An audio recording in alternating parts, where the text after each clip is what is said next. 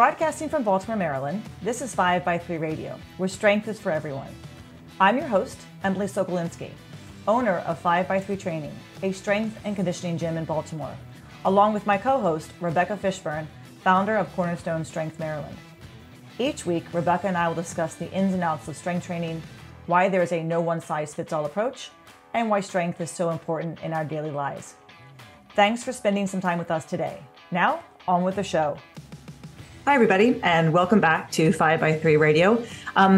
This week on the podcast, we actually don't have Rebecca. It's just me. I recently had a phone call with a friend of mine who lives in Leicester, England, and her name is Lynette. She's a GP, and we met probably about 6 years ago. I'm trying to remember if it was 2016 or 2017 we met when I was started working for Starting Strength online coaching before it became Barbell Logic. And I started working for Starting Strength online coaching and met Lynette that way. She was one of my clients and we hit it off immediately. She was fantastic to coach. We became fast friends as well as, coach and trainee relationship. And after a year, I decided to stop coaching online via Starting Strength online coaching, but Lynette and I stayed in touch. And I was coaching her, after I finished working with them, and she actually came and visited Baltimore for her 40th birthday and did one of our camps and got some in-person coaching. And, we hung out, had dinner together. It was fantastic. So she and I have been in touch since then, off and on over the years. I did some coaching with her and then she'd stop. But over that time, she became very, very invested with coaching herself, wanting to coach others, wanting to instruct others in the barbell lifts, and has been pursuing this extensively. She's working with her daughter. She'd worked with some of her friends. And recently, she finally was able to get in touch with a woman who wanted to have someone come in and into this studio and work with individuals in this capacity. And we're talking actually older lifters, kind of in a rehab setting, but rehab setting with squatting, pressing, and deadlifting primarily. So she's been working on this for a long, long time, really trying to get more of herself out there to coach and work with people as a GP, but also as a strength coach. And she's been in touch with our friend Mac, who had a gym in Scotland, who we both value his opinion and matters, because it's very different over there than it is here in the United States as far as kind of getting certified and being able to work with individuals. So he's been helping her tremendously, kind of working through all that. But she contacted me. She wanted to run a few things by me as she's been working with this group of individuals once a week.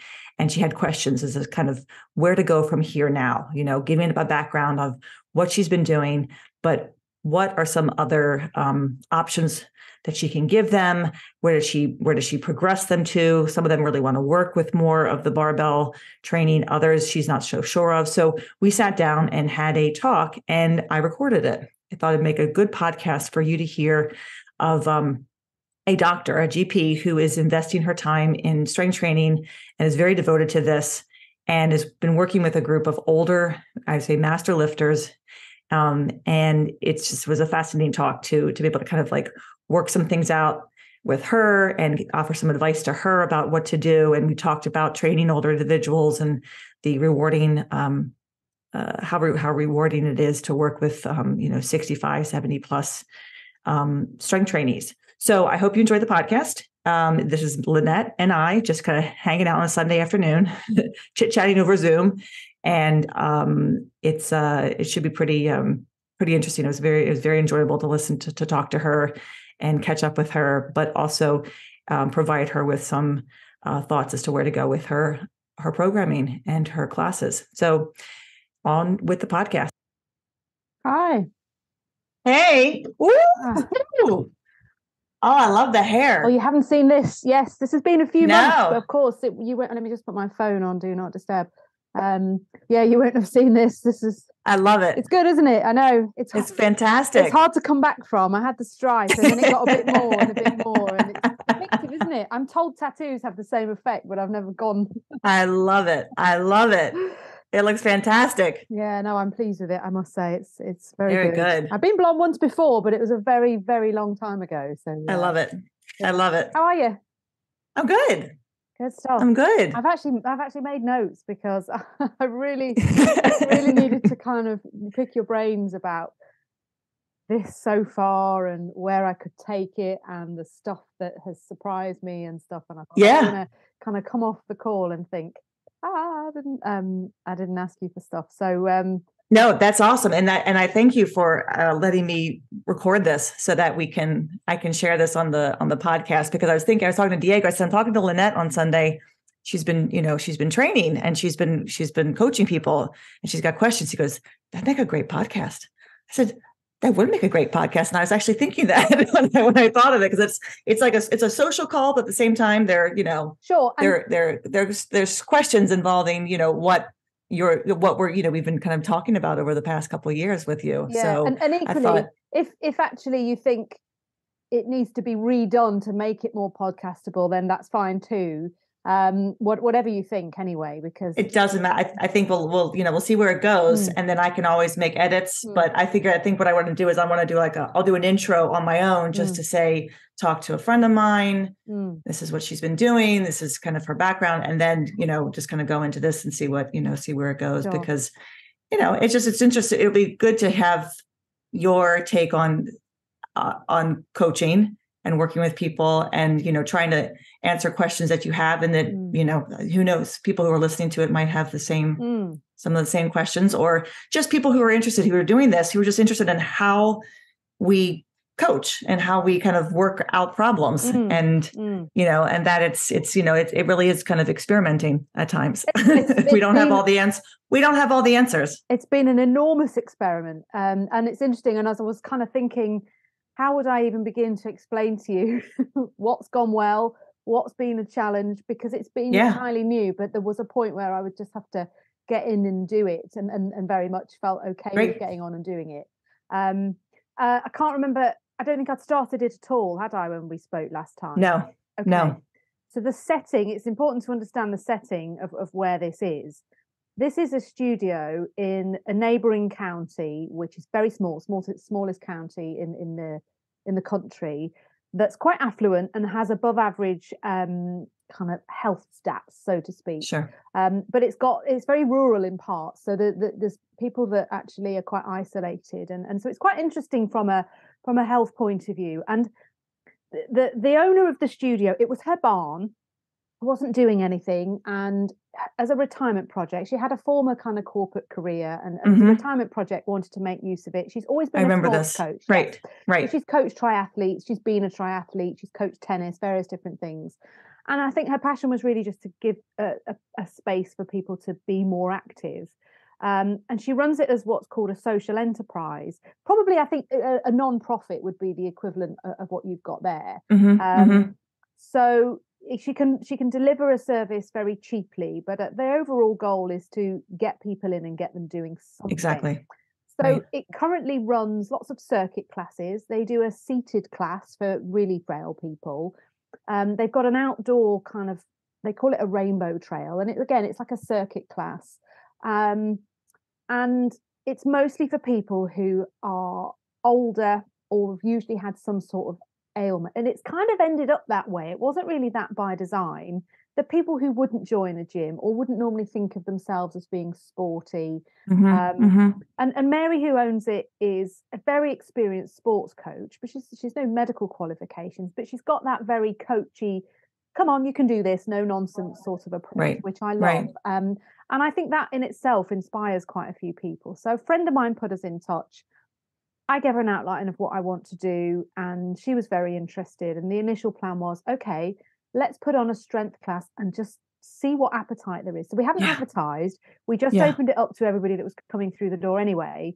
And we were pretty overwhelmed by the interest in people who went, yeah, I need to do something strength-wise. That's awesome. To the point that I was then going, I've got to deliver. I actually have to do this now. I can't keep making up excuses. I'm still making excuses in some areas, but not with right. Which we may have talked out initially how it might set out, but we went for a press station, and the bars are very light. They start at an empty bar to show the movement pattern, and they go up to about kind of 10 kilos, and we've had to cobble together some a little bit heavier than that. We've got a squat station, which is goblet squat. There's no back squatting taking place, with a straightforward chair for some people because that's the height that they need it. And then, you know, the old step Reebok steps, the things that you can hire and load. We've got one of those, which is set probably at about the right height. And then we've got a deadlift station, which we bought a couple of probably not calibrated bars, and I take some plates in with me every week. Yeah. And Mary said, well, it needs to be probably about 12 or 14 people to make it viable, because she really doesn't charge them very much. That on day one blew my mind a little bit. And I immediately thought, okay, I'm 12 to 14 people. I haven't done this before. Yeah. So there was lots of me talking about the logic behind this. We are training movement patterns. We're not training individual movement muscle groups. Yes. And they're really on board with that. And I use the analogies that we've talked about. You want to be able to get off the toilet without another pair of hands helping you. You're going to want to put something away, be it a luggage in an overhead locker or a cupboard at home. And you're probably going to want to pick something off the floor. So what we're training is these 3 movement patterns. And everybody was on board with it, and saw the sense in it. So we got going with the first week. Honestly, it's an hour. And it was me demonstrating the moves and trying to keep the cues short and useful, and say, yep, this is how you're going to put your feet. Takes the stress out of the knees, particularly for the squat. The squat's been the interesting one. They all hate it, but they go reluctantly over to it with their heads hanging and go, I know I have to do this. It's the one station where you just hear, oh God, I hate this. And sometimes I'll catch some of the men sitting down. But so I couldn't overload them with cues, but I just had to kind of demonstrate it and get them going, and then somehow spread myself around all 3 stations in the first session to try and show people what they were doing. And I had very, very low expectations that anybody would make any progress. And everybody's been really, really conservative. I felt like I've got to keep everybody's weight really light, because the last thing I can have is somebody tweaking something. And so from that point of view, it's all been very, very light and very conservative, and very much an introduction to this.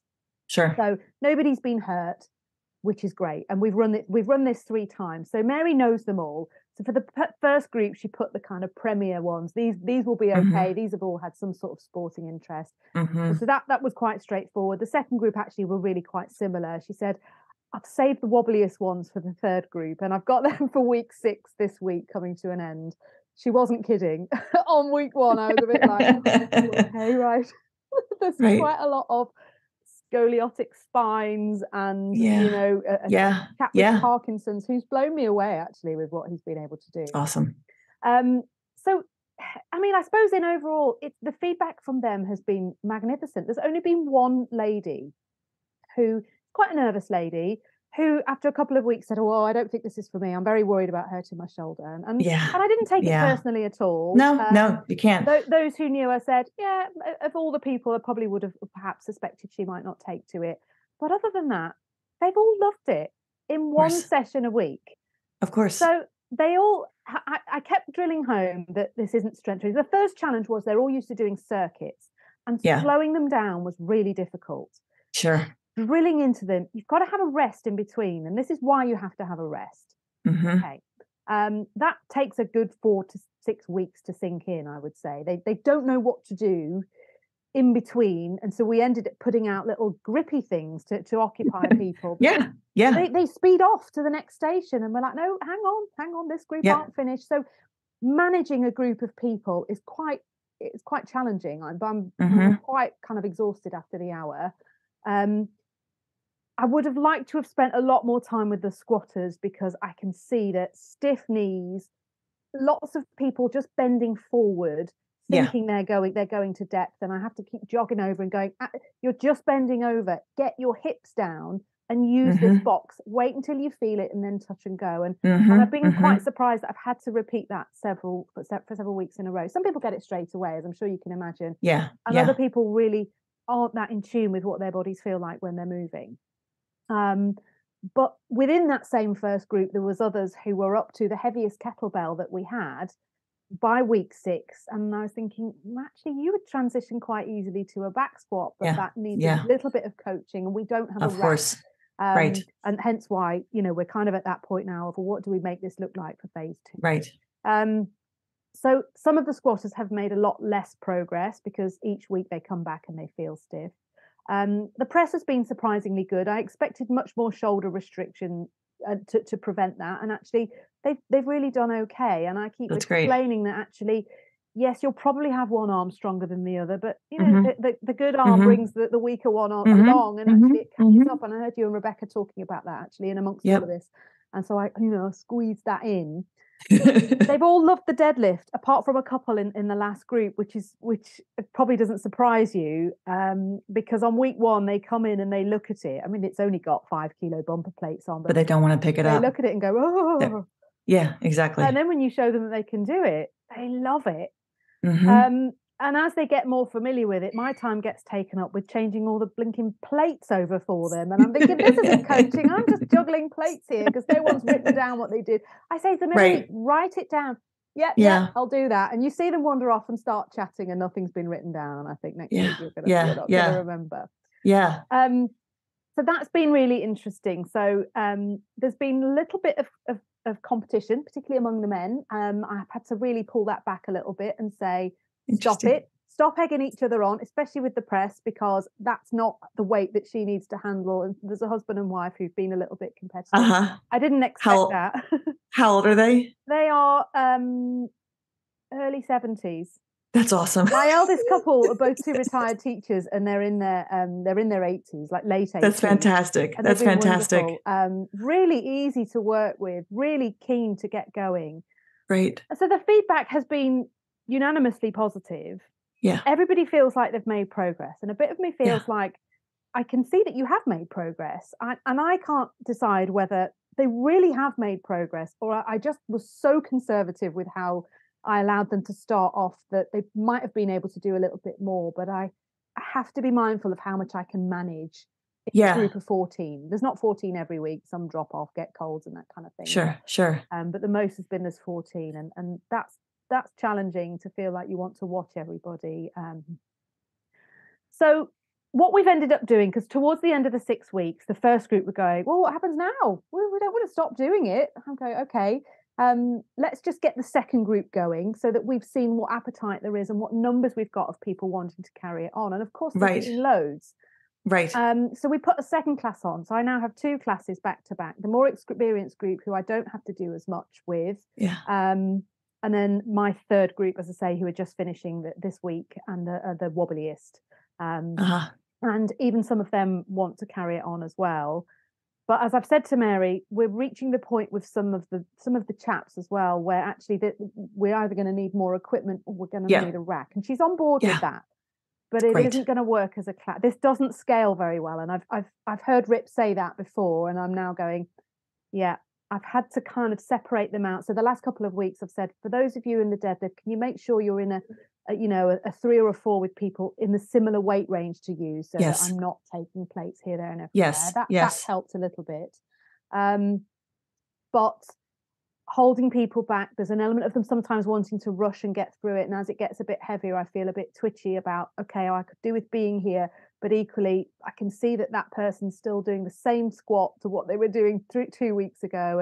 And I just feel like, they're still loving it. They're still very happy with it. But the bit of me wants them to really get the most out of it. And so it's coming up to the time of going, well, okay, what does the next phase look like, and how can we make that work? And because I'm okay with, I would like, thinking about this last few days, be nice to have the class to keep running, to keep those that are still suitable for a class, and then maybe you would take one look at a rack and run out the door. Maybe when it's been there for a while, they might get used to it and it might not look so intimidating. But there is definitely some, and so I'm thinking of different models of how it would work. So Mary has said to me, she's happy for me to have a corner of the studio. We're thinking at how we can move stuff and put a rack in. She wants me to cost out what I would need, which is I've kind of made a list of that. I was going to run through it with you to see if you think I've forgotten anything. Okay.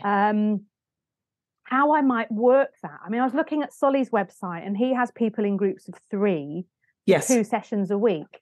And then that brings in things, well, what if somebody's off and do you offer that slot? And then what if people don't move on and I end up just coaching perhaps the same 6 or 9 people right, for 6 months? So I have got quite a lot of questions about that, but maybe again, sometimes I've just got to get on with it and see what problems arise. Okay. So before you get to your questions, I have some questions about just how you've organized it in 3 stations. Yeah. How many people at each station do you have right now? No more than 4. Okay, so you have 4 people each station now. So you have 4 people who are squatting, 4 people who are pressing, 4 people who are deadlifting, and then they rotate. Yes. Okay. Yeah. And how long are people pretty much typically at each station? About 15 minutes, I've noticed. They've had enough. You give them 15 minutes. They do far too many warm-ups. I keep saying every single week, do your warm-up set, and then you do a few reps until you get to where you want to start to push it. And honestly, it doesn't seem to go in. I still see them chatting and pressing away and doing loads and loads of sets of 5. Of course. I can't control all of that. And what it's made me let go of any perfectionism, because I've realized that actually I've just got to do this, and I've got to let go of perfect form, perfect programming, and actually keep them going. And I think if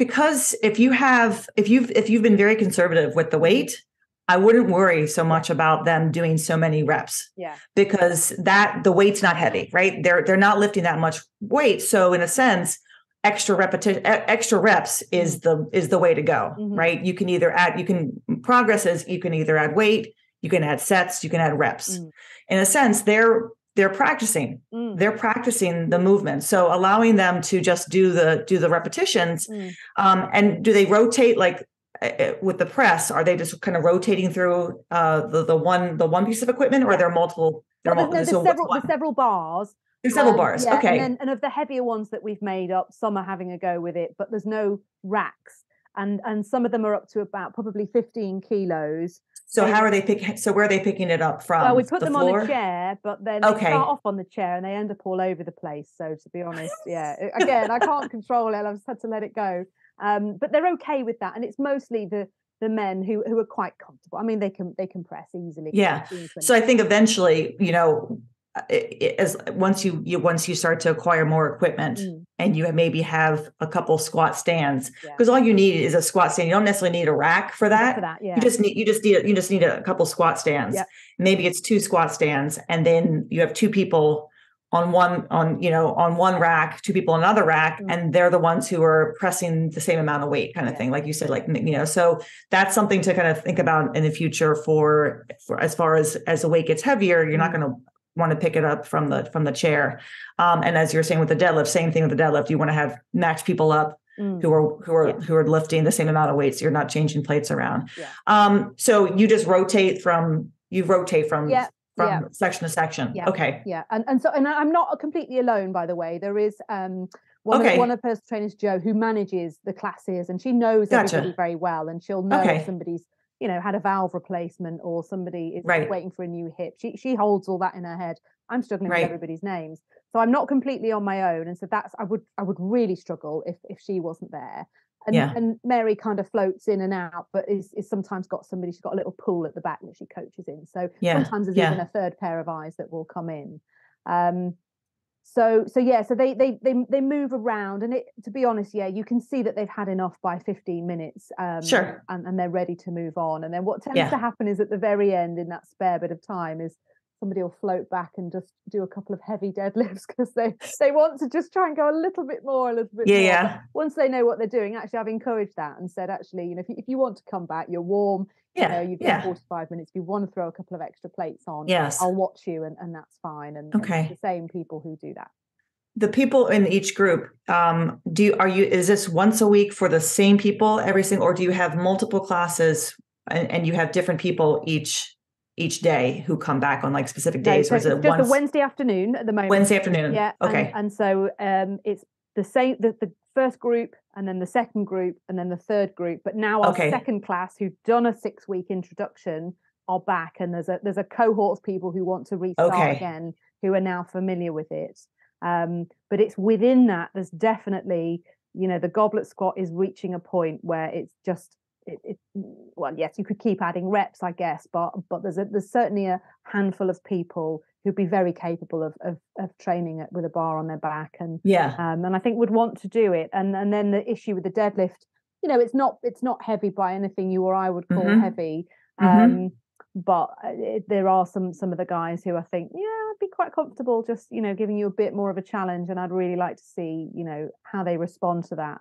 Right. But just watching those that tend to kind of egg each other on a little bit. I mean, there's been nothing that's made me be remotely concerned from an injury or a safety point of view at all. I think if anything, when they say to me, oh, I can really tell the difference in my everyday life, my brain immediately goes, imagine what we could do with 2 sessions a week or a little bit more personal coaching. And that bit of me wants to kind of take it to the next level. I think it sounds like there are people who are ready to do that. And it's almost like you need another day with those people. So you need to have like a day with your group who are still those who just want to stick with like the goblet squats, stick with what they're doing. They don't have any interest in adding weight. They're happy to just keep doing the same thing. And honestly, that's okay. They're doing something, and eventually it's going to get easier. And then they're going to say something like, okay, this feels really easy now what? But you have to kind of let them decide that on their own.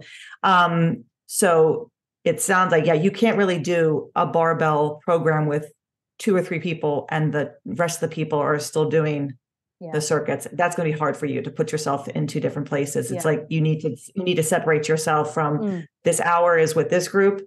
And then if you want to do more, I then take 2 or 3 people and they squat and they press and they deadlift, like actually starting kind of a program with them. Yeah. And I suspect, I don't know if you know much about how Solly actually runs a session. I don't. I just envisage that if he's got people in groups of 3, he's probably got somebody resting and then somebody squatting and maybe somebody deadlifting. Because that, in my mind, I could see that working.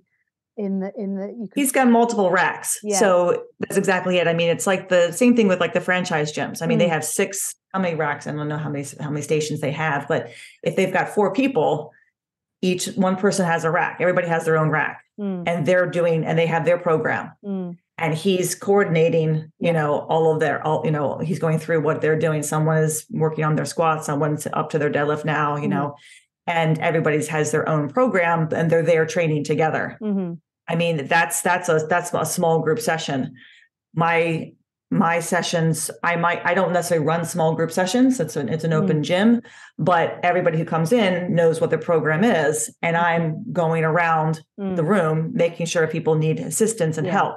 And I might have 15, I might have, 10 people one day. I might have 5 people. I might have 3 people. It's, it varies from like hour to hour during the times that I'm open. So, but you need multiple spaces for that, unless you have people who are just learning and they can practice on that same rack. Right. I mean, we do that at the camps. I mean, at the camps, we're lucky that we have enough space and we can put everybody on a rack. But in the past, people shared racks. And we didn't have enough of that. So we would pair people up who were doing pretty much the same weights. And so and you saw that when you came to our camp. Right. So we had to, and the space I have now, I can put people on each individual racks. But it is kind of tricky to have to kind of, you want to give everybody the attention that they deserve. It's a give and take. So it's, I think you need to have this completely separate session for that. Yeah. And so that's kind of what I'm forming in my mind, is this idea that given we know that there's an appetite for it, and even within those that are more conservative, there's still room. I don't know what people would pay.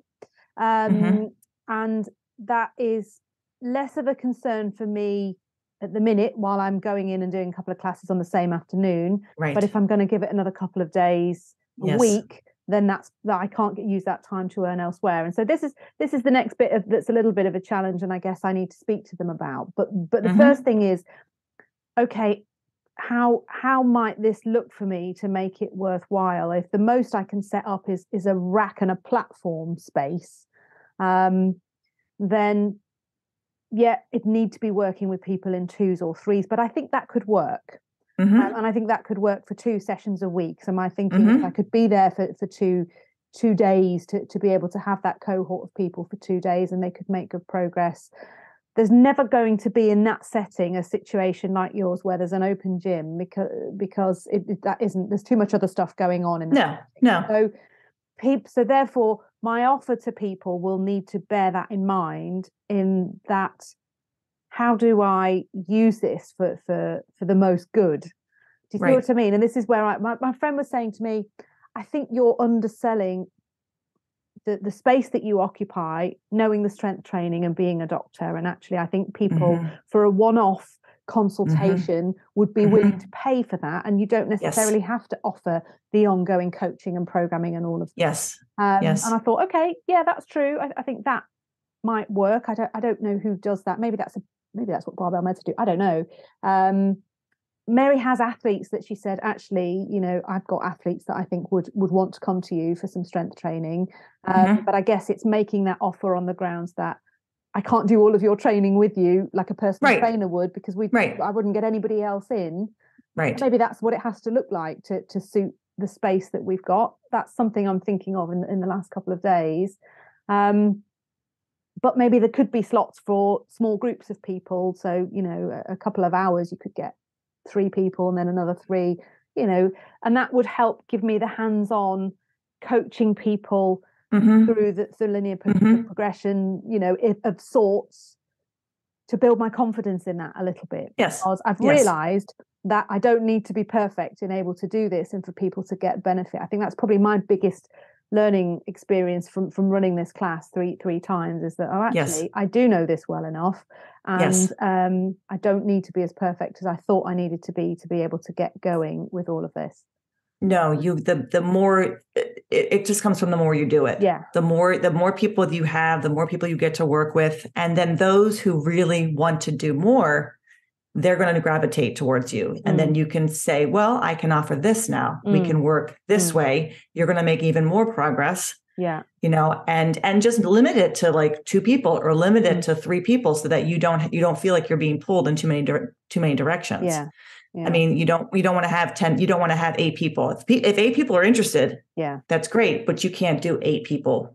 Just you have to divide that up. And know that it takes time. And that they have to understand that it's going to take time. But if they're willing to be patient and to kind of, to go with you and to understand that there's one piece of equipment, and that they have to work with, that they're the ones you want, because then you can really work with them. The hardest thing is careful that you don't take on too many at one time with regards to that. Because you still need practice with that. It's one thing to do the circuits. And holding everybody at a safe zone. And have them kind of on their own, but it's another to like take them from, okay, now it's a goblet squat.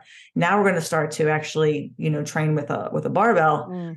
I mean, it can be a 10-pound bar, it can be a 15-pound bar, it doesn't matter, but it's a different movement. You're watching how they come out of the rack, how they re-rack, and it's a whole other game there. And that requires more attention on your part until they become more independent. And doing that. And I guess one of the barriers I was putting in was, but what will happen? Where will they go? But then that really is up to them to find a gym or put stuff in their garage or do something, isn't it? I can't let that be a barrier to me creating this space and actually and making this become a reality. If they want more and they're coming to you, then you have to say, well, if you want to do more, it has to be now this we're talking about, I guess, a fee, because you want to make sure that your time is valuable. And the fact that you are a doctor and offering this, you have even more to give. I mean, so many doctors don't know this when they tell people to just exercise or just go for a walk. And most people don't know what that means. And then you have a doctor who says, you need a strength training program. And by the way, I can offer that to you myself, it's worth a lot more. So, but I think you just kind of letting people get their toes wet in this and seeing who bites, who wants to continue and who kind of just was, is happy doing just that. They will make progress. Doesn't matter. They tell me they're making progress. Yeah, they tell me. They are. You don't realize that they really are. I mean, I have a gentleman who just did his 5th session with me. He's once a week. And from day 1 to day 3, he's able to get out of a chair off of a box so much easier. I mean, the first day I had him, he had to use both hands and he pried himself out of the seat. I mean, we're talking about like literally pried himself out. I wasn't sure if he was actually going to stand up. And I knew that was something we were going to work on. He's tall, about 6'5". He's the father of one of my members, and he had a knee replacement in November, a second knee replacement. And the other day he sat down to put his shoes on and he stood up, and he was up before I even realized he was up. And then when he left, it's habit for him to put his hand on the chair, but he had one hand on the chair and his other hand, he had his keys, his wallet, his sunglasses. Yeah. And he just stood right up. It wasn't even a big deal. Yeah. That was 4 sessions. Yeah. Yeah. That was just 4 sessions. And, so it doesn't take, and all we're doing is body weight box squats. That's what we started with, right? To like basically a chair height. Yeah. So we're talking like sets of 5 type of thing, right? It doesn't take much. So it's just moving and moving your body. So the more they move, the better they're going to get, the better they're going to feel. Those who want to do more will do more. Those who are happy just continuing where they are and just, it becomes a social, thing. And they're doing something physical for their bodies. It's a win. It's a win on both. It's a win. You've got the people who want more and the people who really just are happy that they're doing something physical and they get to see people. And eventually it's something will click in them and they're like, this feels really easy now. What can I do to make it harder? Yeah. And that's when you say, oh, well, you can hold this weight, especially if there's somebody who hasn't held any weight or hasn't changed their weight in forever. Yeah. So that's, I think I always oftentimes leave it up to, my members, those who push themselves, I know I can push them. Yeah. Those who I have to kind of encourage, I'll keep it light. I definitely keep it light. I'm always conservative so that there's room to grow. And let them say, this is getting easy. I mean, it's the most important thing is that they're doing this and that they're being physical and that they're realizing the benefit of it. Yeah. And hopefully we'll tell other people. Yeah. Yeah. Yeah. I listened to, Rip did a podcast very recently with Will Morris. He's a physio, PT. And it was really interesting. It really kind of, planted a couple of seeds in my mind because, most of what they were saying, it wasn't new. No. But Will's talking about, again, coaching people through pain, things we've talked about many times. Oh, yeah. And I kept thinking, in many ways, the people I see in clinic, in a standard GP clinic, I've said this to you many times before, they're coming to the wrong person. They're coming for a painkiller. They're coming for a referral to physio, who now gives them a phone call and tells them to, do a few exercises over the phone. They don't even see them. And I guess this is what my friend was alluding to in that, I look at what these people need to do and I'm not using my medical training. I'm thinking, well, you've come to me as a doctor, but actually what you need is to practice this movement pattern. And there was something Will said in that interview about, physios get hung up on training individual muscles. And actually the only difference I do is train the movement patterns. And I thought, that is it in a nutshell. Yes. Never mind what your quads do or, your tricep does. It's the whole system is what matters. And I've listened to that twice through thinking it felt like a little nudge towards, I've got to stop pushing people back from this. I did one of my many roles is I do GP appraisals. We have to have an annual appraisal as a GP and just go over what you're doing to keep up to date. And I hadn't appraised this guy before. And we got chatting, and I thought that he doesn't do very much GP wise. There must be something else. Anyway, sometimes people are a bit guarded as to how much they want to talk about. But it turns out he's got a YouTube channel, and he sells kind of 8-week diet programs. He's part of the low carb community, and I've been in that community and come through again the other side, and it has value for some people. It can be a useful tool. Yes. So we got chatting, and I was going after his appraisal off to my strength class, so I had the jumper on and stuff, and he asked me about it. He said, "Oh, would you come on and talk about strength training to my subscribers?" Basically, I said, "Well, I'll talk about it to anybody." It was great fun. He kind of interviewed me, and it was a Zoom chat. Various of his subscribers were on and asking me questions about it, and it was lovely. I really enjoyed being able to talk about it. But he approached me afterwards and said, "Oh, if I can in any way return the favor." And I said, "Well, at some point I might want to ask you about the online stuff that you do, because it's wearing it away with our regulator, the General Medical Council." And he says, "Well, I have spoken to them about it, and I'm very clear this is a coaching role. So although I am a doctor, I'm not their doctor, and I'm not offering medical advice." I thought, okay, that's fine. And I know Solly doesn't have this challenge now because he's retired from his practice. So there's some stuff around that I need to be absolutely clear about. But then he also said to me at the end, "Oh, by the way, if you start doing anything online, it'd be great for my mum." And I've had several people who say that, and I always knock them back. And I think after listening to the podcast with Will Morris, I thought I probably need to just start opening up to this and as being something that I say yes to and stop pushing it back, because now I am getting the practical experience. Yes. I'm running out of excuses other than I don't necessarily, I still have the people in the academy. I was just looking actually over some of the videos that are posting in the academy Slack channel today and thinking I still struggle with a lot of those form corrections. It's still come naturally to me. But actually, it doesn't matter in real life as much as I thought it would. Yes. And that's what I need to hang on to and go, okay, yeah, people can still make good progress, especially older, rehabby type people. Yes. They're not going to be lifting, several £100 off the floor anytime soon. So I don't really need that. No. I mean, and that's the thing, the population that you're working with, and I have I have my older population at the gym, and they're fantastic. And I want to work with more people who are, I'd say 65 plus. That's really, and I'm getting that opportunity. I have my member's father who's just joined us. He's 71.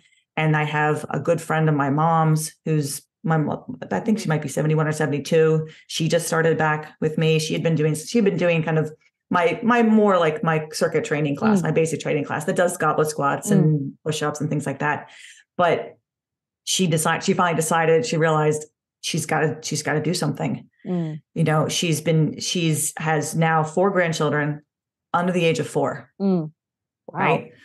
Yeah. Busy. And and as I was talking to one of my other members, many people are having children later in life, which means the grandparents are older. Right? They're older. They're in their 70s.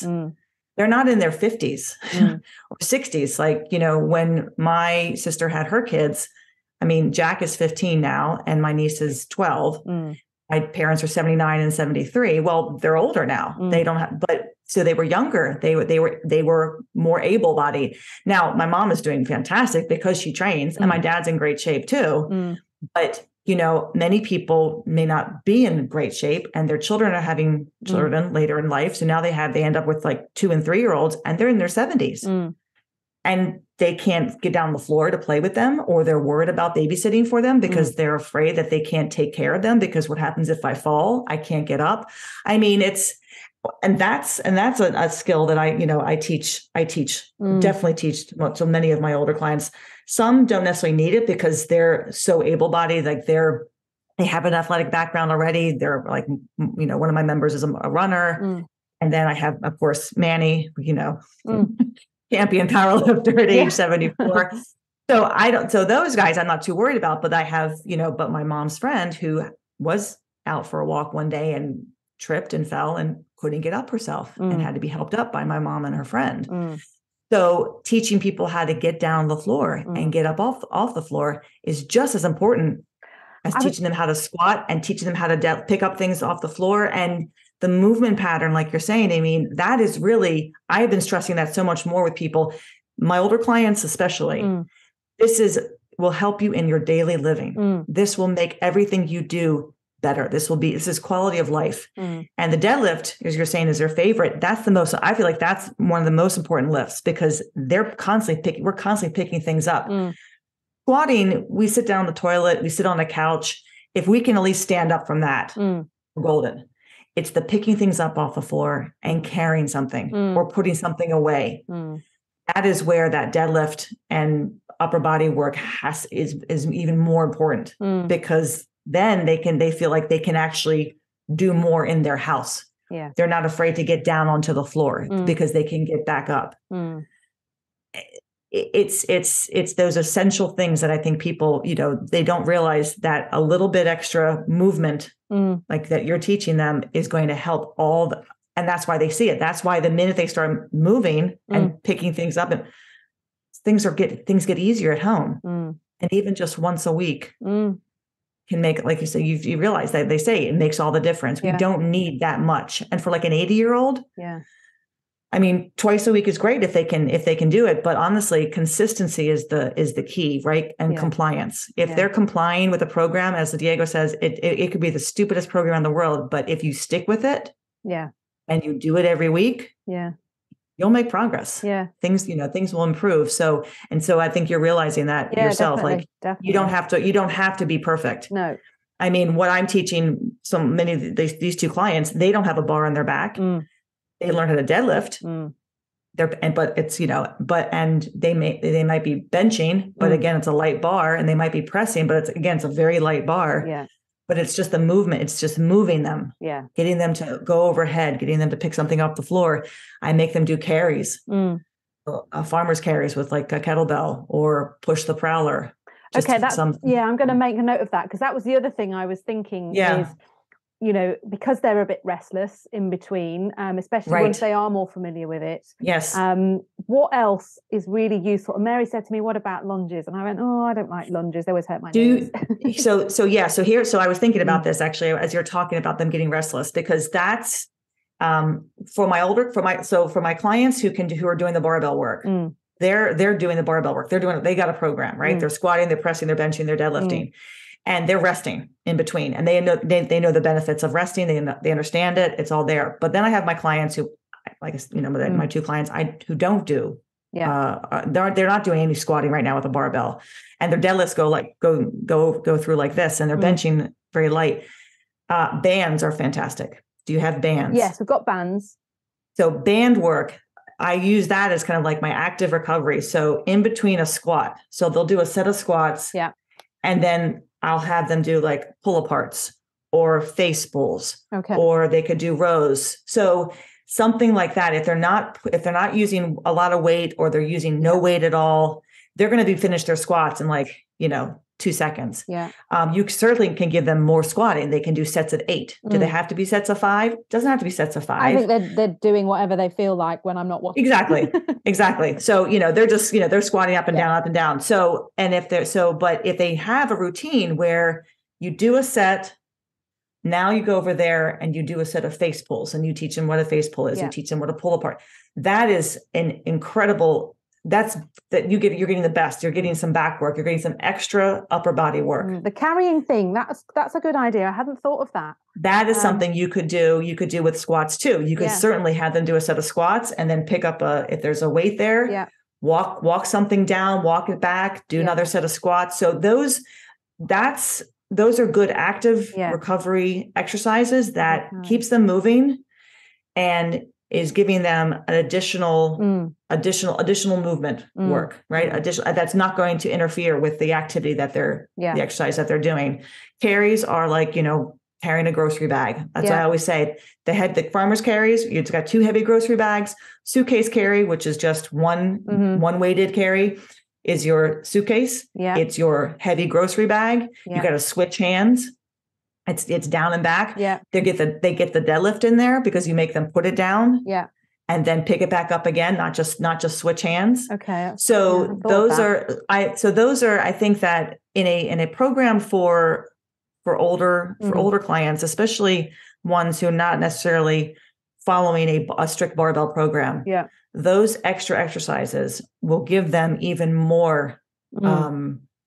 There's more work to do without interfering with what they're doing now, and it's not going to exhaust them. It's not going to tire them. They might be hard. Like my clients find like the face pulls, the pull aparts, very challenging. The gentleman I started with, when I started doing those, he's like, I can't believe a little band like this can make me sweat so much. Yeah, because I mean, you're talking about work. Like when's the last time that they squeezed their shoulder blades together? I mean, they're learning how to do that when they're deadlifting. But you have them doing it with like, even like with a little band or rows, they're getting more bang for their buck now with that in regards to like the class. It makes them feel like they're doing more, which they are, and it's making them rest. Yeah. It's teaching them how to like take a minute. And honestly, they might do a set of face pulls and feel like, I gotta rest. I have to rest now. That was actually harder work than the squatting. Yeah. Yeah. No, that's really useful actually. And I think the carries as well. Yes. Because there's loads of kettlebells, there's a full set of dumbbells, and actually we're not using all of those, and actually just setting that up because there's space for it. And actually that would be really useful to go, okay, well, you know, you've grinded through those squats and moaned about it, but actually now put it into practice and carry that. So I shall definitely I'll add that in. That's a really good idea. I think then you can do that too with the pressing group. The pressing group can do, if the goblet squat group is doing maybe squats and carries, and the pressing group, when they get to the pressing, they warm up, they get to whatever they're doing, and they finish, they do their set, and then they do a set of rows with the bands, or they still do a set of pull aparts. So maybe you pair the pressing with the pulling, right? I mean, that's a way to do it. And then the deadlift area, they're just deadlifting. They don't have to, you know. Yeah, the amount of plate shifting around. They're changing plates. So it takes time for them. But the other two groups having that, because if you're finding that they're like, you know, they're just kind of rushing through stuff, slow them down by making them do 2 exercises. And that way they have to stop. Yeah. And they're resting from that. They're doing something, you know, you teach them how to pull. They're going to learn better what their upper back is doing, and it's just going to carry over into the other lifts too. Because I've had to do quite a bit of reframing for them about pain and being aware. You know, for example, as some of them have got more. They've challenged themselves a little bit more with the press, and they'll say, is it normal to feel my lower back? Yes, okay. You're using all of your middle to stabilize this thing above your head. So it's okay if you feel it in your middle and your back. So let them know that if they're feeling maybe too much in their lower back, are they squeezing their butt enough? Are they using their legs? That the whole press is the kinetic chain starts from the feet, right? And goes all the way up to the top. So the entire body is working. They're not just doing upper body, quote unquote upper body. So remind them, squeeze your legs more. Like my mom's friend, she was pressing, she says, I can feel if I squeeze my legs, it feels a lot easier. Because I was like, yes, it does. You just realized what you have to do. You have to support that weight over your head, your entire trunk, including your legs, right? And it has to be holding you and stabilizing you. So, you know, so I think if you remind them to squeeze, they might find that, oh, wow, I don't feel it as much, because that is something like you're working everything, but the low back, if you're keeping the abs on, if you're learning how to like kind of keep your abs nice and tight, but more importantly, kind of squeeze your butt. I tell them like squeeze your butt, make sure your legs are tight. Then they notice that they feel it a little bit less. I have noticed as well on the deadlift and on the squat that how important it is for them to set their eye gaze. So initially with the deadlifting, they look down and they look up, and they look down and they look up. Yes. And they get dizzy. And I keep having to say, pick a spot, and I'm going to make some signs that just say, look here, and don't move your eyes. And it immediately gets better. And actually, it helps them set their back in the deadlift enormously if they just look up and not look down at the floor. Sometimes that's the only cue I need to give. Actually, move to there, and actually the back just sorts itself out. It falls apart a little bit by rep number 4 or 5, and then they sometimes have a tendency. It's surprising how many times you have to repeat something to go yeah. in. My clients will attest, they say to me, you're so patient, or they say to all my coaches, wow, you're so patient. You told me this yesterday, or you told me this last week. I'm like, that's my job. Yeah. My job is to remind you. That's what the cue is. The cue is a reminder, right? And if I have to cue you every single time you come in, I will do that. Yeah. It's okay. And they're like, I should remember. It's like, there are a lot of pieces to remember. If you have to, eventually you will remember, because you'll identify with like, why am I getting dizzy? Oh, right. Emily told me to keep my eyes straight ahead, and I'm still looking down, at the ground. Yeah. There's a little habits that eventually go away, but it's, the cues, I do find, yes, I cue people over and over and over again. It doesn't bother me, and they're like, does it bother you? I'm like, why would it bother me? Yeah. It's my job. This is what we're here for, right? I'm here to help you move better. Yeah. And if my cueing you, that little like eyes, shoulders, knees, those, then it becomes a little bit more, it becomes more natural. And the big people are always like, I should remember this. I'm like, but you don't have to. I mean, they remember it when they do it. So there was a lady this week, and I said, keep that, but she was deadlifting, keep it close to your shins, because it was floating off because it was light. Yep. I said, I want that bar in contact with your legs all of the way up. And when she finally did it, she went, oh yeah, it felt much easier when I did that. I know, that's why I'm trying to bring you around. Right. You'll get away with it. And eventually, I think it was CJ I was listening to in something. He says that there comes a point where your body will automatically find the most efficient bar path anyway when it's heavy enough. Well, we're not heavy enough with any of the population to get to that point, but occasionally they have these little moments where it does come together and they go, oh yeah, or actually they remember they're very, very nervous about holding their breath. That's needed a lot of reassurance as well. And this is where I've just had slight the personal trainer who's there, who's very experienced and done lots of courses that exist here to be able to have people on referral from a doctor. And apparently not holding your breath is the thing that everybody is taught in that arena. And I'm going, well, maybe I would, if you're going to push something up, I would rather you're not kind of wobbly in the middle and actually everything's held nice and stable. Yes. You can let a bit out at the top and you can reset at the bottom, and have to quite delicately step around that issue. And again, I'm not worried about it because nobody's doing anything particularly heroic with weights. No, and again, I think it's the separation of the people too, those who are going to want to do more with you. Yeah. And you say to them, I need you to take a big breath and hold it. They'll do it because they understand that this weight's heavy and I have to really keep my trunk tight. And then the rest of those who are just going to be happy continuing with what they're doing, as long as they're just not talking while they're while they're doing it, or they're thinking of somewhat like when I have to squat, I just take a breath. And I squat down, I come up and I let the air out. I think if you just say, take a breath, or I'll tell people when the bar is moving, you're not breathing. Yeah. So just remember when the bar is moving, I don't want you. That's good. Yeah. I don't want you breathing. So, because I definitely don't overemphasize the breathing too much with people who are using real lightweight because they're thinking about so many things. I'll just say, take a breath. Good. Get a big breath. Hold it. Yeah. Okay, let it out. Yeah. And I'll show them like when they're benching, like I want your mouth closed. And then you can let the air out, right? Yeah. I mean, and eventually like my mom's friend, she was benching and she's a swimmer. So her breathing, she understands, she can hold her breath for a long, long time. So she was having trouble because I was asking her to let the air out and take another breath in. And she wanted to hold her breath the whole time, but the bar is bouncing around. Yeah. Because she's learning eventually, but towards the end of the bench session, she was taking a breath, holding it, letting it out, when she locked her arms out. But I don't emphasize too much with people who are not pushing like the heavier weights, like my clients who are definitely like lifting, who are training, like my mom and Manny, and you could see them taking that breath and holding it.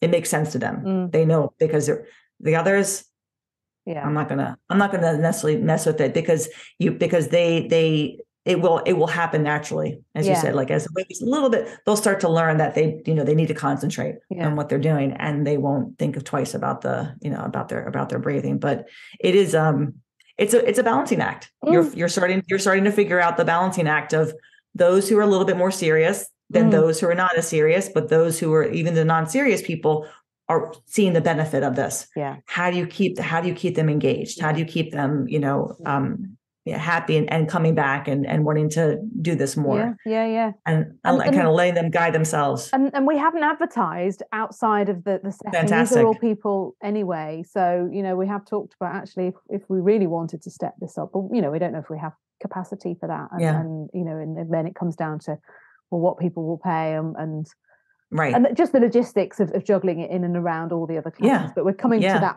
point now where they will close for a week to set up the outdoor trail. Now the weather's a bit better. And so it's just doing a little bit of planning really. And I suppose for me as well, thinking, okay, if I now get some more hands-on one-on-one or one-on-two, maybe I should think more seriously about, because I'm still in the academy, but I've kind of stepped back from a lot of that, because the only next step that I can do with that is to go on and try that and pass the exam.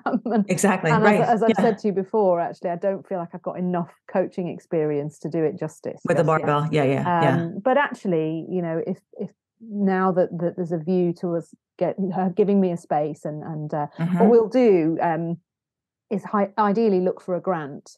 And having costed out what we need today, and I'll run through it with you in a sec, but I think, to be honest, in grant terms, it's less than £2,000. So, that's nothing in grant terms. No. And actually making a space. So I think that's actually very achievable. Yeah. But she did say to me last week, detail everything that you think we'll need, because when you get grants, you can't faff around and go, you've got to be ready to go. Yeah, this is what we need to do. Yeah, exactly. But I think really the bits I wanted to ask you about, there's a friend of Max who's in the academy, and he's a golf pro, but he's doing this. He's in the academy and he coaches from his shop, his pro. And so he bought one of these racks that folds against the wall. It's a road version. I don't know if you've seen any of those. I have. Yes. He's really happy with it. And I've been looking at them thinking, that you can then use that floor space, I guess, for something else. It could be folded out of the way. Yes. So that might be even a more realistic option. I don't know if you've any strong views about. I only just make sure that the wall is supported enough. I think that's seriously, that's it. Like drywall, I wouldn't put I wouldn't use that in my gym. But if I've got a concrete wall, something like that, as long as it's, and you're probably talking about, you're not really going to be lifting probably too much weight either. Right. But the fold out rack, the fold out squat stands are very inexpensive. Yeah, I was thinking of getting. They're on my list to have an additional set anyway. But I think at least for pressing, and honestly for squatting, you can. We can squat out of a squat stand. You just have to make sure that if the person's squatting, weight, you need to have your spotters, but you can have people spotting. People spot. But again, that doesn't sound like that you wouldn't necessarily need to worry about spotters just yet with this group. If anything, having looked at majority of them, I would need a safety bar, which as far as I can see, they do start at 20 kilos. That's the lightest, but I just think that probably there's so many crumbly shoulders. We have our safety. We have two safety bars, safety squat bars, and they both weigh 20 kilos, like about 40 pounds, right? And Pete bought one for Orlando, and his weighs even less. So you can get it custom. Right. You could get it custom. Yeah, you could get it custom made. The gentleman who, I don't know, how he ships, if but or maybe you could find it out in near you.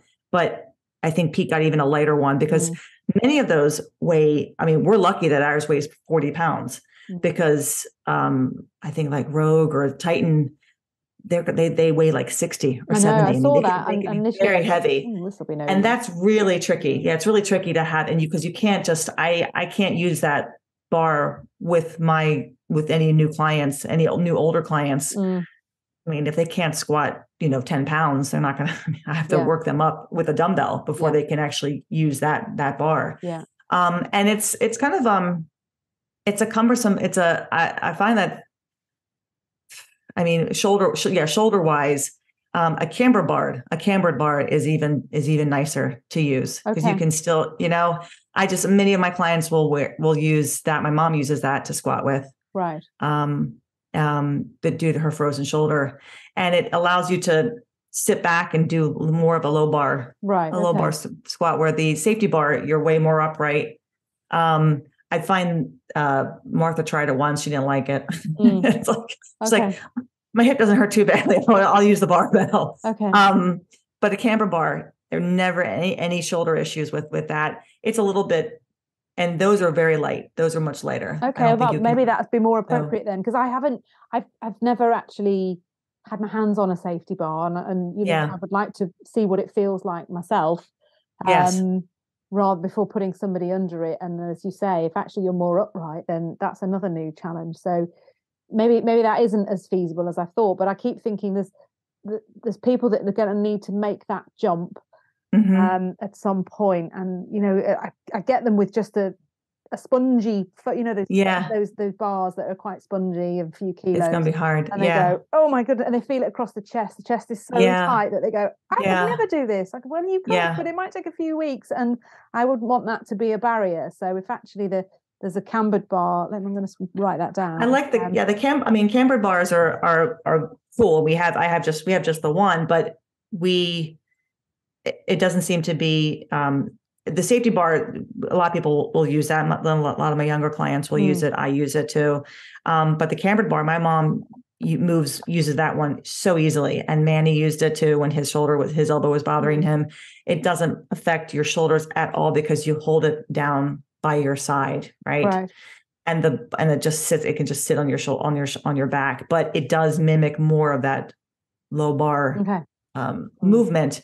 So if they've been learning that movement pattern, it's kind of like an in between a safety bar squat and the bar, the straight bar. And ours weighs 25 pounds. Oh, okay. Well, that would be. And good. I use that. Yeah. And I use that with Claire, my client who has cerebral palsy. Yeah. I use that with her, and she handled it very well. Okay. Well, so, I mean, there wouldn't be anybody more restricted than that. That I think would be willing to. So look into that. Looking to see what you can acquire there, because that is the tricky part. I mean, you want to go heavier, but a straight bar can be very cumbersome. It just can't. Won't work. It won't work. Now, the safety bar, I have a client who uses it as kind of he's kind of does a low bar squat. He sits back and he leans over. He just kind of raises the handles up, right? But so it can be used, but again, I think you can find a lighter, the camber bar they usually start much lighter than the safety bar. Okay. So a little easier to transport, but I know. Trying to rig a barbell with like straps and things is just. I tried it myself. Hearing Sully did a video about it a long time ago, and my shoulder was pissed off, which it is again. Yeah. And I tried to hold the bar just so that I could still squat, and I thought it just doesn't feel very stable. It doesn't feel right. Yeah, it feels like a seesaw on your back. And that's where a safety bar comes in. There's so many different types of bars these days. Right. There's like the Mars bar, and then there's the Buffalo bar. They're all these different bars, and it's the fact that just shoulders. Yeah. We're tight. I'm looking at myself right now trying to sit like this. We sit with our shoulders rounded, so that you're right. You feel this big, huge stretch. And then you, over time, older individuals, if they haven't really been doing much, their kyphosis sets in. Like that back is just, it's rounded and it's set. Yeah. It's not going anywhere. They can't extend their upper back. Yeah.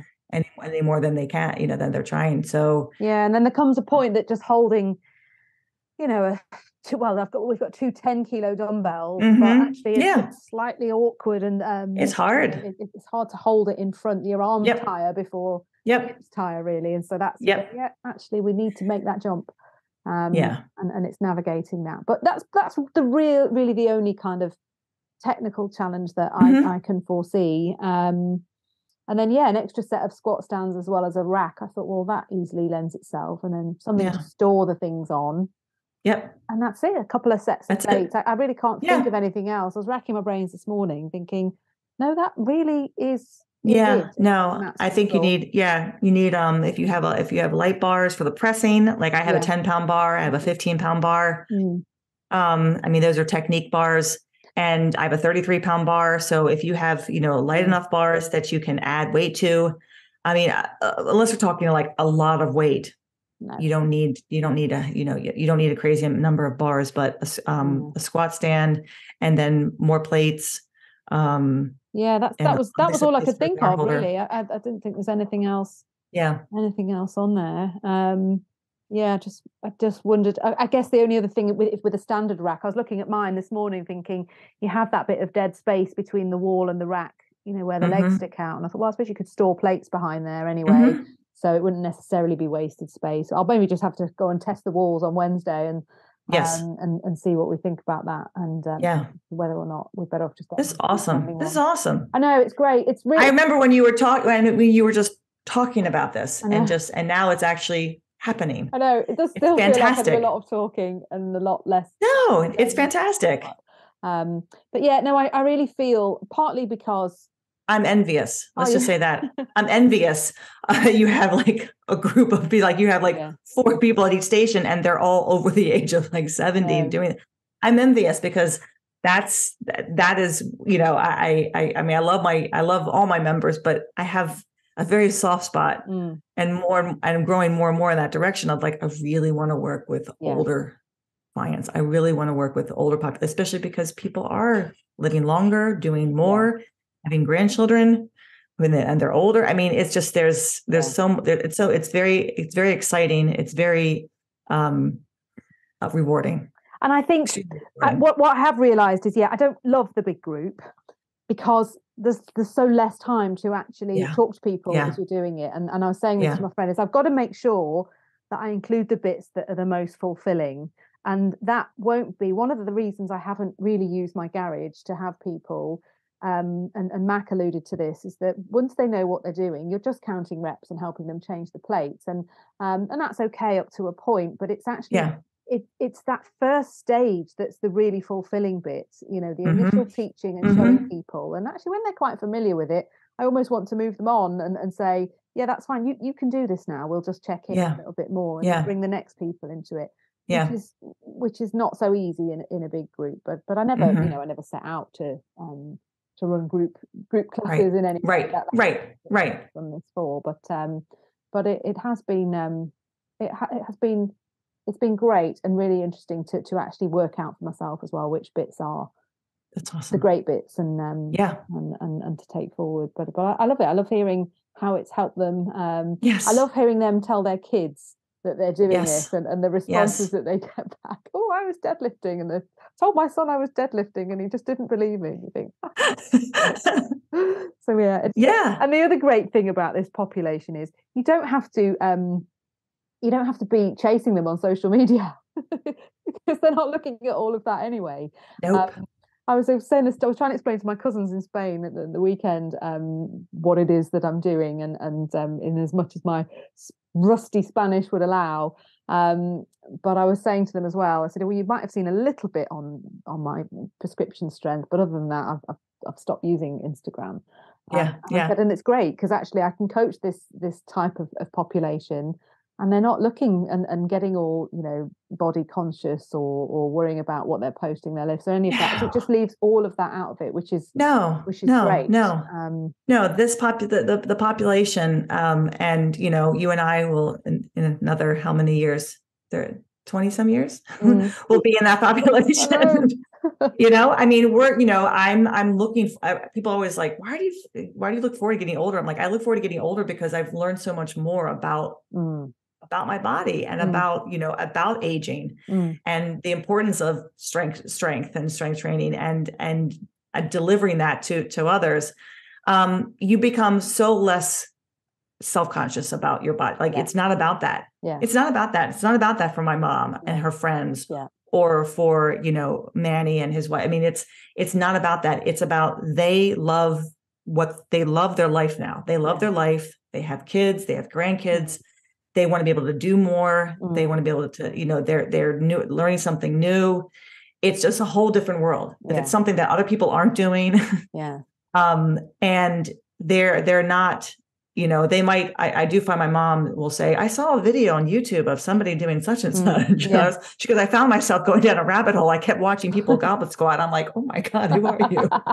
This is the woman who never exercised a day in her life when I was younger. Yeah. And, and now she's trying to get her girlfriends, to come into the, like, so-and-so needs this so badly. And I wish she would just kind of, come in and see you. And it's because they're seeing the benefit. And that's what it is. It's like when you see it, when you start to actually physically see it and feel it, then it's like, I have to keep doing this. Yeah. In the beginning, it's like, well, I'm going to give it a try. I have a client who's been with me for 2 years who said to his son, fine, I'll start this. I'll hurt myself in 2 months and then I can stop. That was 2 years ago. Oh, fab. That's hilarious. He's still coming. He's still coming. Why? Because he hasn't hurt himself. I mean, and he likes it. He says, begrudgingly, I feel better when I do this. Yeah.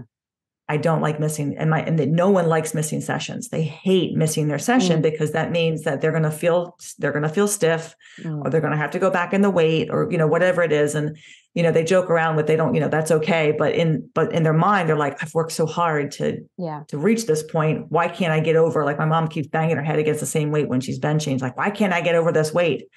And, and she's so it's interesting to watch her kind of like get frustrated thinking, oh, wow, you're really into this now. Like you want to actually be able to do more. Like you don't like the fact that you keep, this weight is heavy now, but it's because they keep showing up, and eventually you keep showing up and you keep adding weight to a bar. It's gonna, things are gonna get heavy, but it's an incredible population. The other thing it bypasses as well is that there's a level of nerdiness that comes with this, which isn't really me. And I don't think it's you either. I ventured onto the forums a couple of weeks ago as I was looking for something very specific.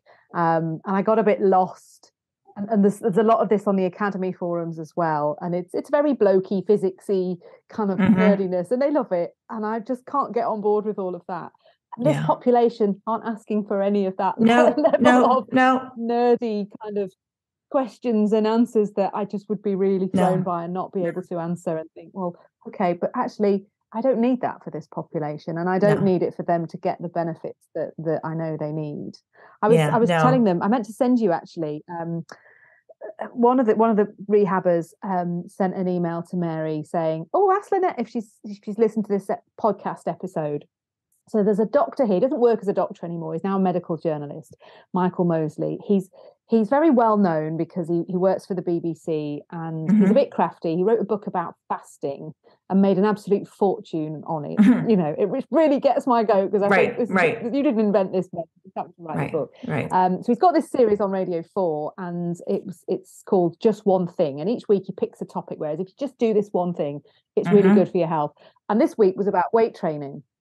And I only listened to it because one of the rehabbers picked it up, and it wasn't anything I didn't know, but there was in the 15-minute podcast, he spoke to a researcher in Canada who has shown with her research that weight training improves your memory. And I thought that was fascinating. And she said, it seems to be that because your body is growing, because of the the stimulus for growth that weight training provides, it has a knock-on effect on improving your memory, and her research had shown that. So I fed this back to the rest of the rehabbers, and they just absolutely loved it. They were like, great, just another reason to do it. And I thought being able to actually explain what it was about the weight training that is going to improve your memory convinced me, as needing a bit more convincing. It just bugged me that it was on his podcast because, damn you. Of course.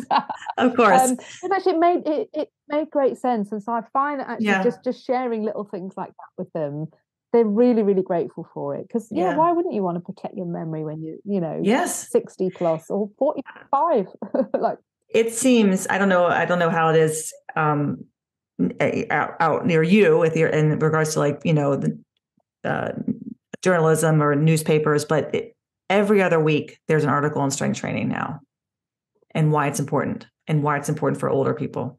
No, I wouldn't say that's caught on, but knowing the trend, if you've got it there now, we'll probably have it by this time next year. It's like New York Times, Washington Post, Wall Street Journal. It's always typically the same kind of article, but it's more and more. And here there was an article that came out on CNN about the changes in gyms and how people are moving away from the cardio equipment, right, and more into the weight room. And gyms are seeing this trend and not, pushing the kind of the cardio to the side and trying to grow their weight rooms. So you're seeing racks. You're seeing a lot more racks going into gyms, like commercial gyms. So there definitely is this trend that, hopefully it's not a trend, but a shift in thinking that you need only cardio for exercise or lose weight or whatever. And obviously, nutrition is more important than exercises to make you feel better, to get you stronger. But this definitely a shift towards like strength training, like actually building muscle, building stronger bones, right? Is the number one, number one. Right. And it's like, it is almost every other article, almost every other week, there's an article. The Washington Post had a recent article, and I shared it on my Instagram page. And there's a great quote in there that it says exercise. And I would say, I would say strength training is the best prescription for maintaining independence. Okay.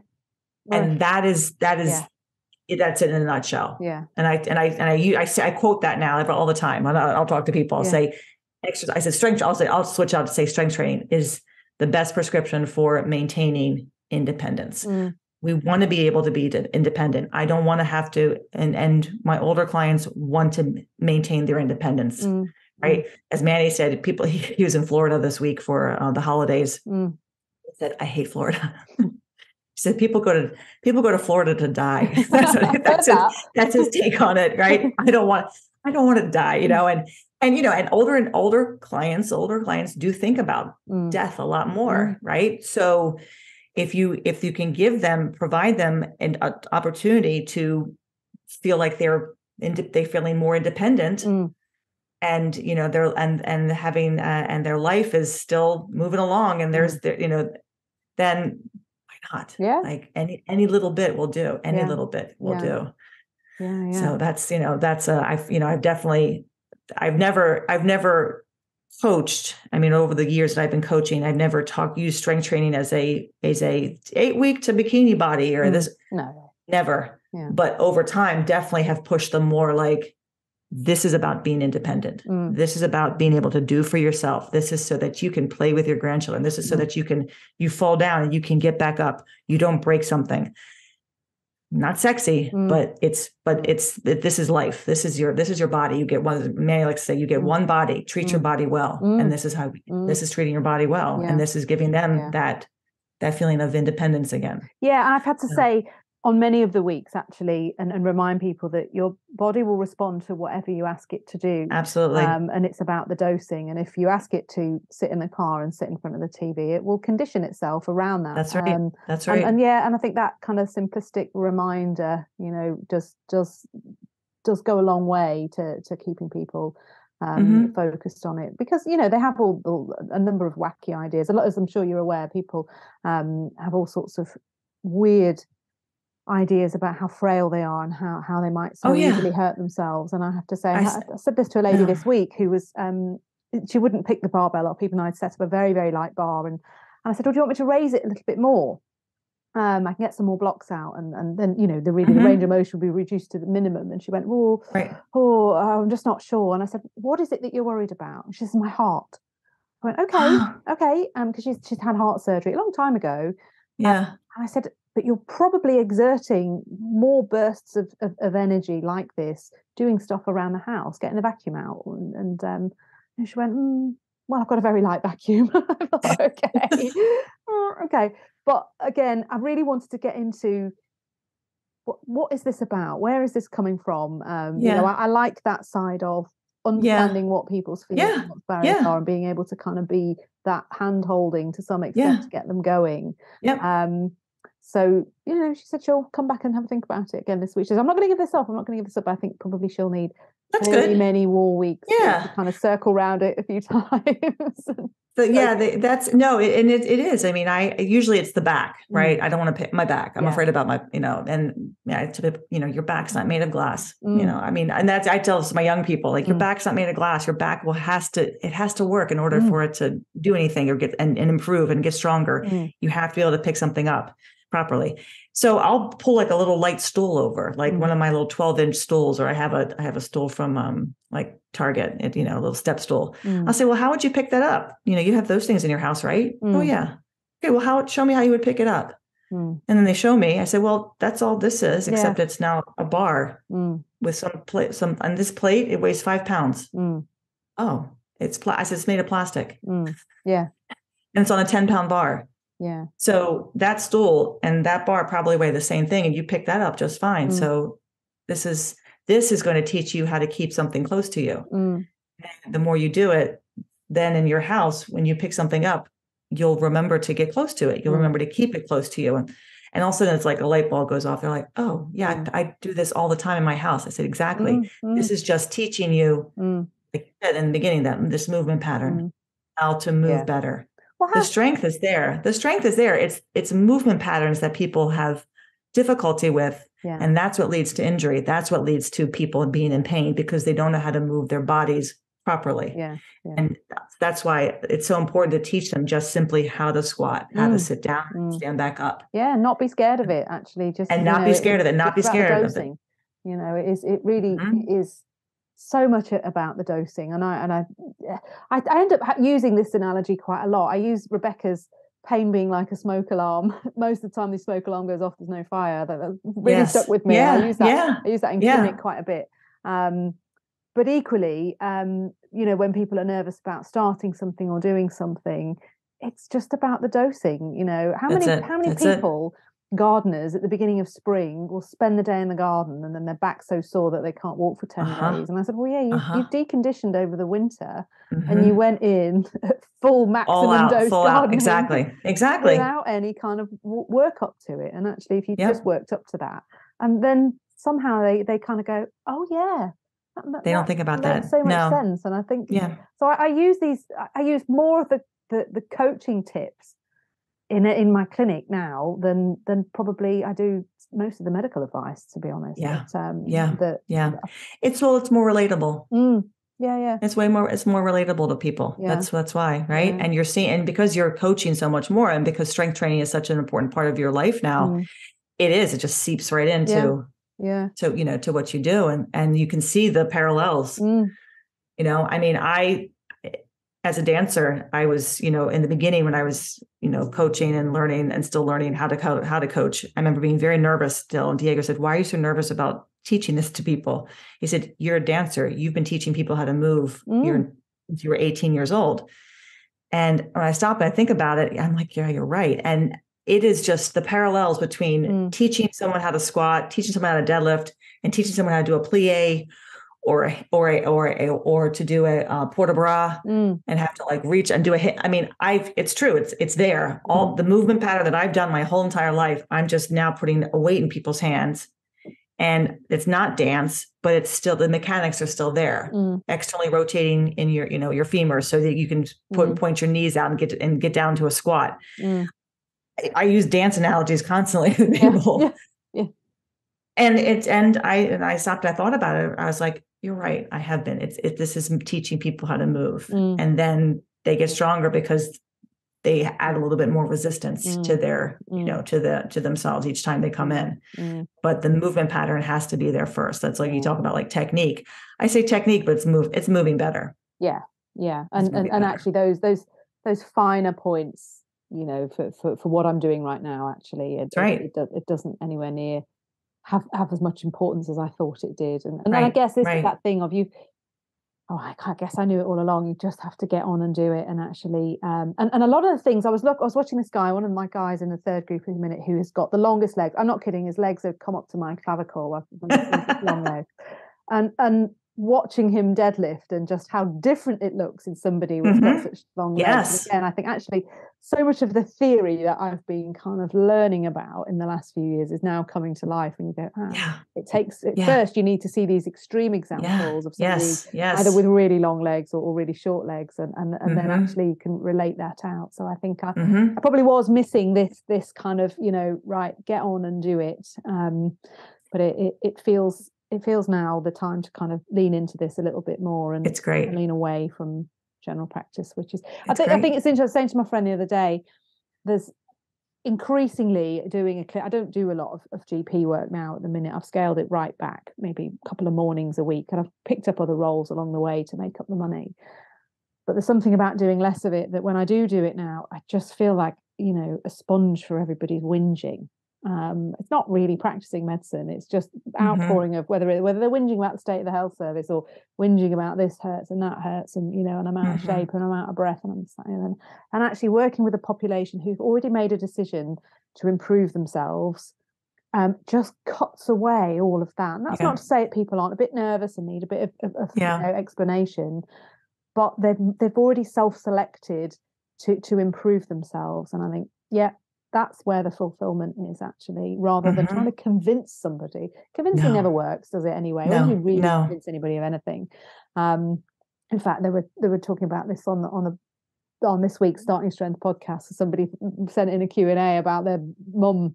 And Rip was saying, don't try and convince her. If you have to convince her, it's not going to work. And I thought, exactly. The truth to that, actually, it's people have got to.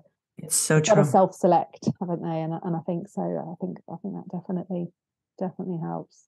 So actually that's really useful. You've given me some great ideas about how to keep the class going, and reassured me that actually there will be people that just want to keep going in the class, and that's better than stopping the class. Because I was thinking, well, if they're going to run out, does it need to come to an end? But you're right, it doesn't necessarily need to come to an end, does it? So keeping that ticking over will still have a lot of value for people who would otherwise not necessarily do anything, right? But it's putting in some provision to be able to siphon off those people that wanted to take it a little bit further. And and if you wanted to mix things up, and they've been pressing, but you want to do maybe some benching, but you don't have a bench, they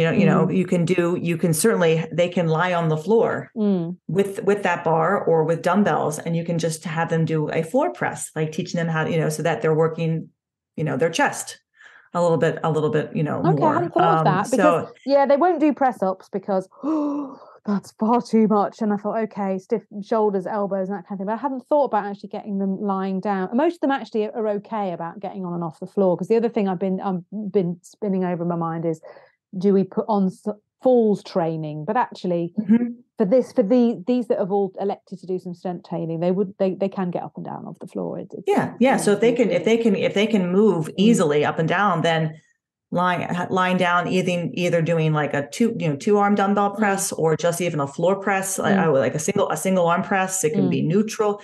I mean, there are lots of ways to kind of take the class and rotate through, that the pressing exercises. So maybe it's 1 week it's press, the next week it's bench, the next week it's, so you can start to do that. And stick with the squatting and try to encourage people to go a little bit lower if they can, or add weight. But I don't think there's, if they're enjoying themselves and they're coming and you're able to keep working with them and hone your coaching skills, that's what matters. That's what matters. You'll get better and better at giving them, of cueing them or coaching them. And if new people are starting, and then those who want to do more, figuring out how to then, bring them in on another time to work with them in that capacity. But okay. Yeah. Well, we'll see. Hopefully we can get a grant and get things moving. I think awesome. Yes. It doesn't need to be imminent, but I think it's likely we'll pick something up in the next few That's great. and stuff and get it going. That's great.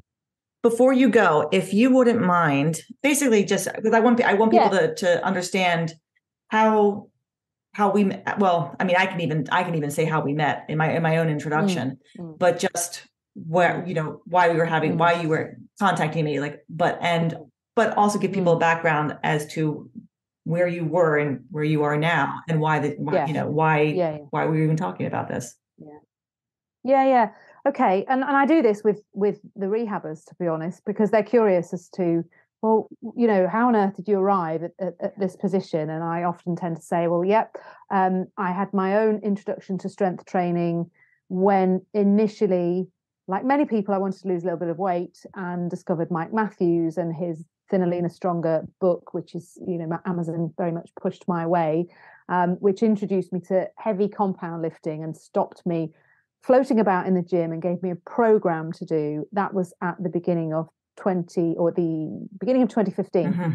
And as I felt the improvements from that, and following his podcast and opening my eyes to the world of weight training for women and the benefits that it can provide, I then discovered Starting Strength and liked the simplicity of the program, and found it very easy to follow, very logical, and that appealed to me in terms of getting it done and getting on with the day. And as I progressed through the Starting Strength linear progression by myself, working from the book, looking at videos, I felt I wanted more, and I wanted to get more and more out of it. And I also started to see in my clinical practice how this simple method could actually do quite a lot for a lot of people. Hit a bit of an injury, nothing major, but couldn't really work my way through it, and decided to treat myself to a coach when that became available, which is how I met you, Emily. And basically, we went through a linear progression together, and you introduced me to what you do and the setting in which you provide this. And all it did was feed my recognition that more and more people need access to this, because there's not really anybody that it doesn't work for, whatever your starting point is. And aside from telling people about it and directing them to podcasts or YouTube videos, I kept thinking, I haven't got any way that I can get people into this unless I start offering it myself. Mm-hmm. And I guess also wanting people to experience what I've got from it. When you discover something that's actually, without meaning to sound dramatic, life-changing, you want other people to have a piece of that. And that's really where it's come from. And I've never lost that kind of wish to bring these two spaces together. As I was explaining to some family last weekend, there is an enormous space between what the medical profession do and the fitness industry, and actually these two worlds really ought to align much more closely, because many people are coming to a doctor with something that actually would be sorted if they just got a bit fitter and a little bit more, a little bit stronger, but they don't know that, or they're frightened of what's going to happen if they start exercising, and they're led to believe that they're very delicate. And I think this method gives people a framework to get around that and discover what their bodies can do. And it certainly worked for me, and it's worked for everybody that I've introduced to it. And I just feel now that I almost want to leave the medical world behind to carry on dishing out its prescriptions, and actually deliver what I see as probably the most powerful medicine, or one of the most powerful medicines. I think sleeping well can complement it quite well as well, and sorting stress levels out. But I think this method has a scope to do that as well. So that's how I came to it, and then it's just a case of developing confidence and having access to people who trust you enough to let you guide them through it, which is where I'm at the moment with it, really. And I think being a GP definitely gives you a little edge, gives you a big edge, because people are kind of like, it affords me trust. Oh, doctor. Yeah. I trust doctors. Right. And that's, I mean, I know I talk about this all the time, about in the gym, doctors told me not to do this, doctors told me not to do that. And it's like, not all doctors are the same, but it's, and that's a whole other, thing in itself. But you, as someone who started off as, in the medical profession, and then discovered this on your own and realized the benefits of it, and did your research and educated yourself more. And here you are today, working with, with individuals, and still trying to kind of move that forward in even more. And that's what it takes. It's going to take somebody who actually takes an interest in it and then decides to educate himself or herself more on the matter. Yeah, and I have to remind people that, because they'll often say, "Oh, were you always sporty?" No, not at all. I was not a sporty person at school. I floated in and out of gyms like many people at the start of the year when I needed to lose weight and that kind of thing. And I think people make these assumptions then that I was probably the fit person, and that wasn't me at all. I think I probably discovered this just at the right time. Right. Mid-30s, and not that it's ever too late. I genuinely don't believe it's ever too late, but I think it at a time when I was raising young kids, they're now teenagers, but that's the other thing, is that it's finding something that fits around all those other demands, and this program just does that. Right. And so it's a great example of, you don't need to be a complete fitness addict to get results. You just have to find a space to make it consistent. And I think that they're the things that I come back to people, and I think there's an authenticity to being able to genuinely say, no, I'm not someone who's just always been a fitness fanatic. Actually, I've made this work into my life, and it's now part of what I do. Right. And much like you, I'll be doing this till I go to my grave. Hopefully the day before.